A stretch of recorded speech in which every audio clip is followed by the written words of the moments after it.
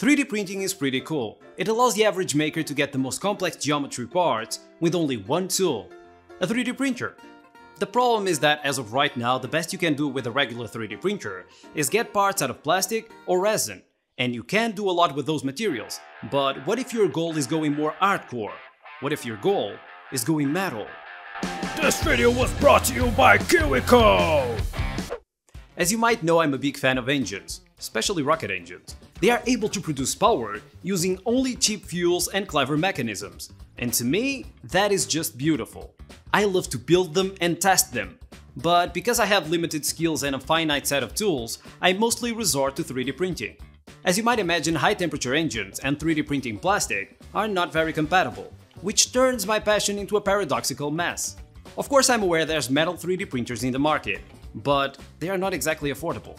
And unless Jeff Bezos makes a healthy contribution to my Patreon account, I don't think I'm getting one in the foreseeable future.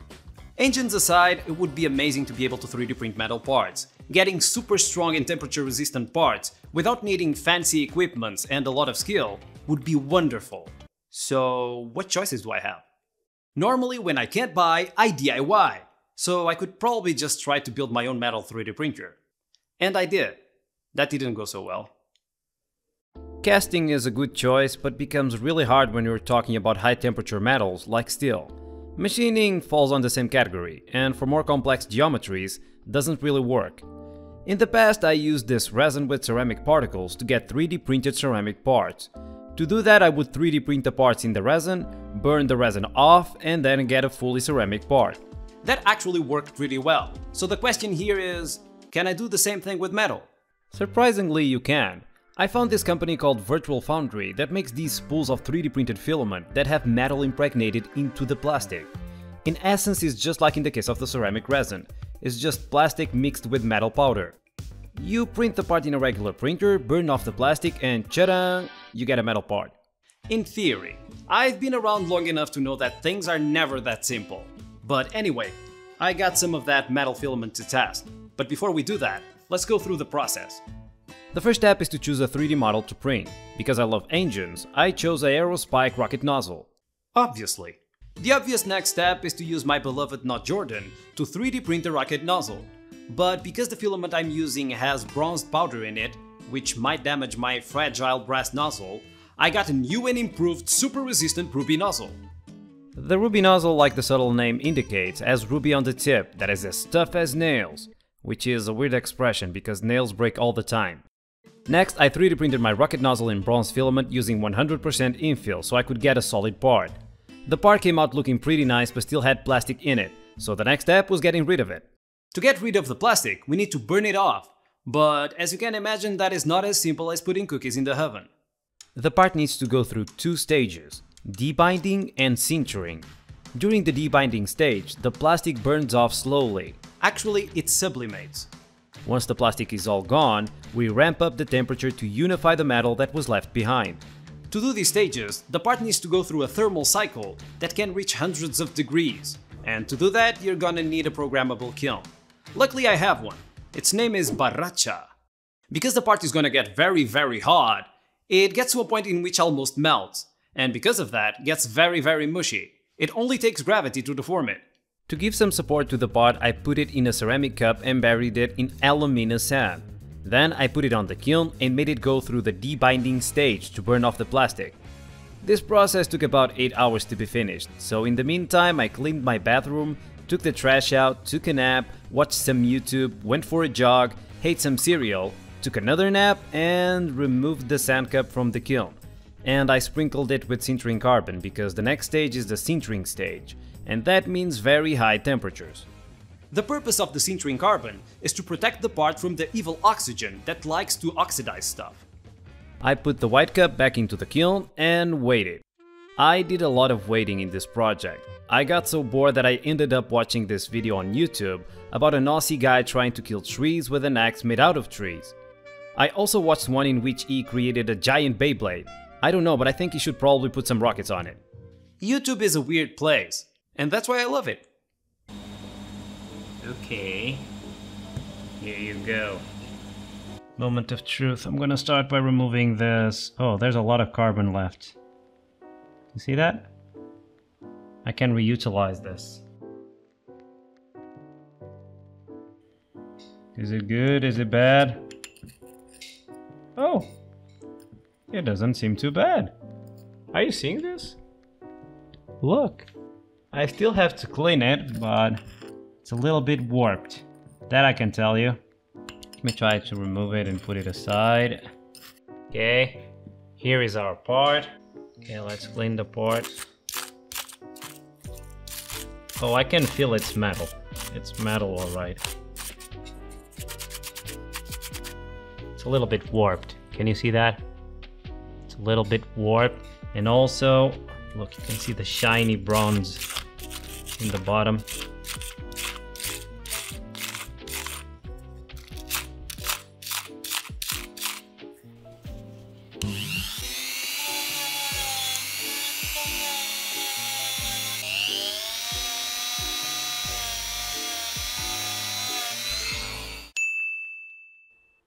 Okay, you can see it. I made a hole in this part and as you can see, it's solid all the way through.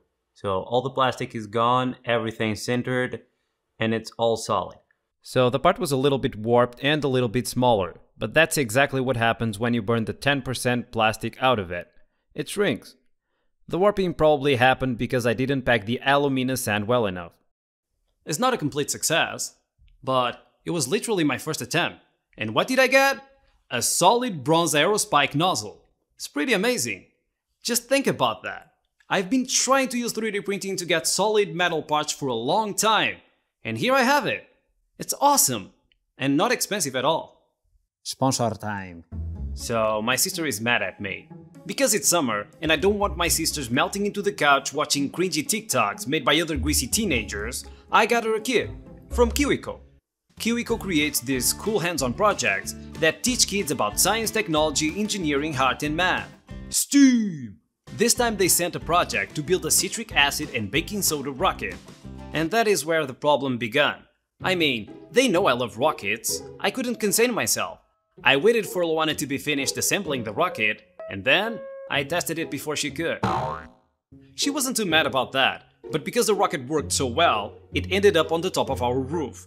And that's a problem, because I'm not getting it. I'm afraid of heights. If you also want to pretend that you're ordering the project for your kids, and then you steal it when they are finished assembling it, well, you can get 50% off your first month of any crate by going to kiwico.com/intexa50. Link in the description down below. By checking the link in the description down below, you're helping your kid, yourself, and me. Everyone wins. I mean, except Luana. Back to the project. As good as bronze is not enough to satisfy my hunger for metal, so I got some steel filament. I 3D printed the exact same nozzle in a PLA filament with a lot of steel in it, and I put it back in the sand cup. Except this time I used a different kind of sand because steel needs more temperature and the alumina sand couldn't handle it.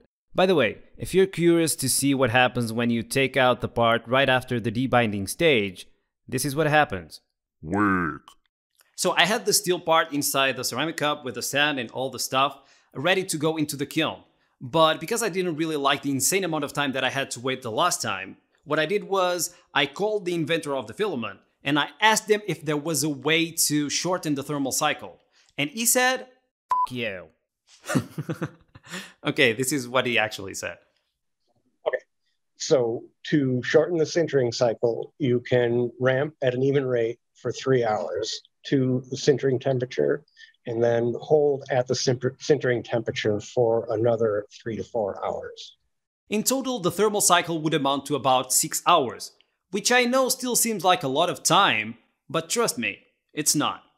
I put the part on the kiln, watched all of the Lord of the Rings movies, and then took it out. And I know some of you are gonna say that 6 hours is not enough to watch all of the movies, but remember, the part needs to cool. Yeah, eat that. Here we are once again. Here we are once again. Let me see if there's some carbon left. Okay, there's carbon left. There's not a lot of it, but that doesn't matter.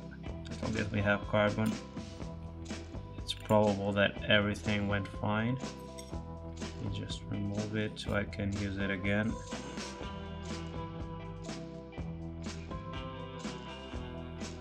I think something went wrong.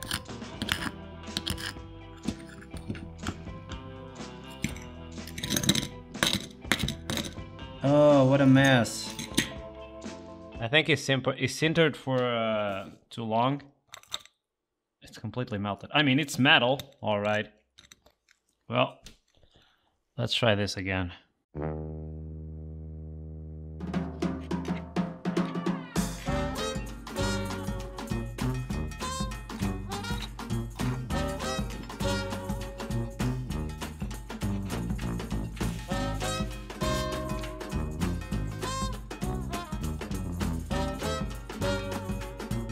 6 hours later.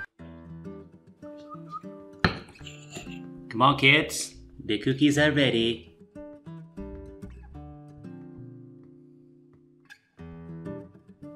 Okay. We have something.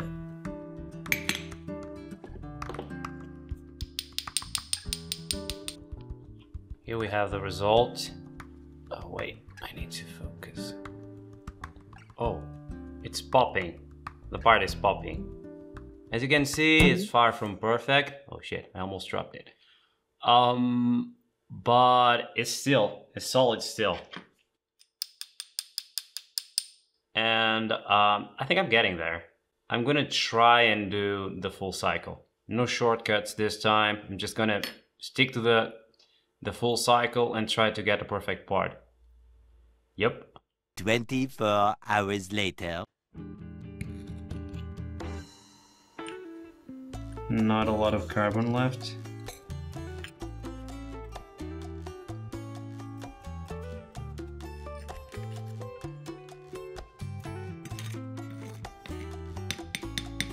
Seems to be metal. There's still a lot of powder around it, but it seems very solid. I need to clean it and maybe drill a hole into it to make sure it's solid. And if that works, I have the perfect recipe. As I feel it, it seems very solid, but I'm not sure if it is. I need to make sure.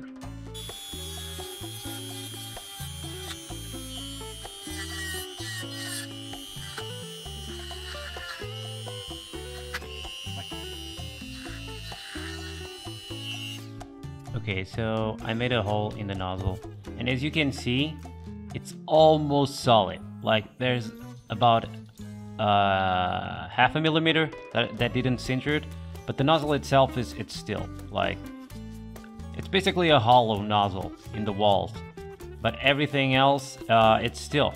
So I'm gonna call it a half success. I think that's fine for now. Anyway, I don't have any more sintering carbon, so that's about it for me. I can't test no more until I get more. I'm gonna just polish the nozzle and make it beautiful. So beautiful.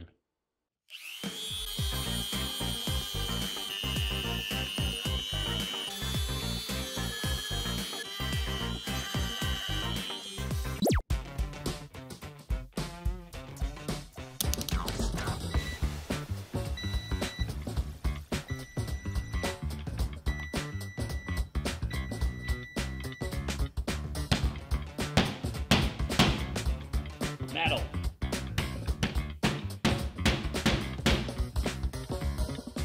What's that?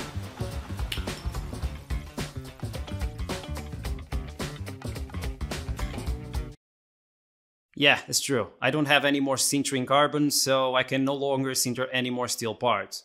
But as far as I know, I don't really have to. I mean, that nozzle seems fine to me. If only I had a rocket engine that I built a few videos ago to test a ceramic nozzle that has the exact same geometry as this one.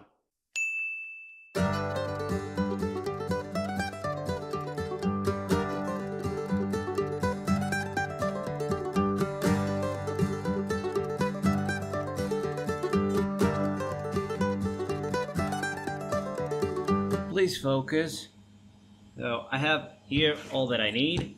The nozzle, the fuel, and not the engine, it's just tube. I made it a long time ago.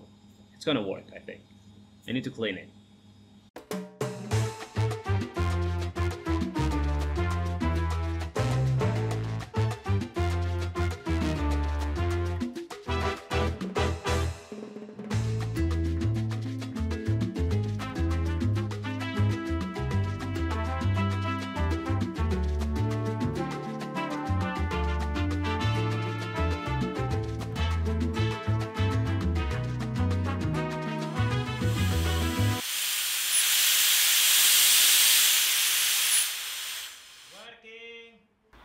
Okay, can you see me? You can. We are ready to test the rocket. So I'm gonna use the same alcohol and syringe method as the last time. I'm gonna inject some alcohol into the rocket, light it up, go to the oxygen and see what happens. Yeah! I only get one shot of this. Okay, injecting the alcohol. I'm gonna try to get as far into the fuel grain as possible. What you say? Done! One. Okay, it's burning. I'll tell you, Katrina.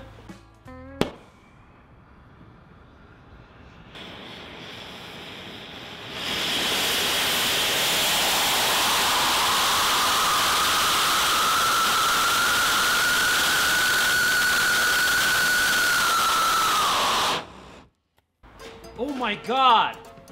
Yeah, it melted the steel. Oh. Can you see this, guys? I should probably throw some water on this. It's beautiful to watch though. Can you see that? And it's gone. Oh Jesus Christ.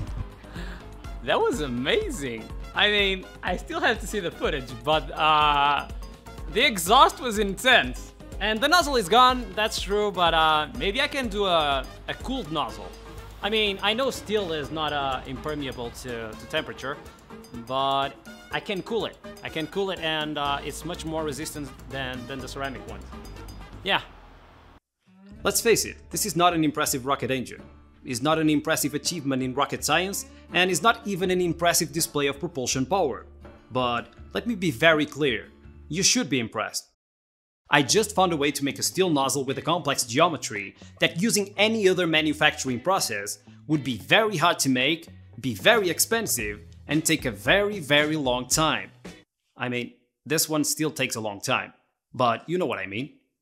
Wait a second, are you bragging, Taxa? No, actually I'm giving praise to the people that made this process available to regular makers like myself, and those people are the people at the Virtual Foundry.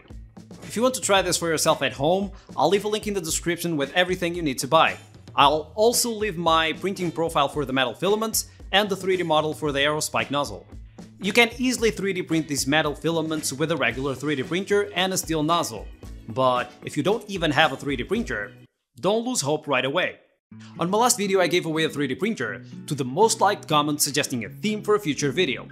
The winner was Hi Justin, and he suggested that I could make a vertical water rocket. How about an actual rocket? I think I might be able to do it now.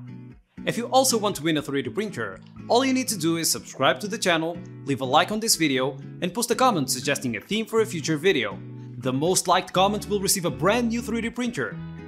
This time I'm also giving away another 3D printer, and all you need to do to win it is follow me on Instagram at intagz and tag me on a video story where you show me why you deserve the 3D printer.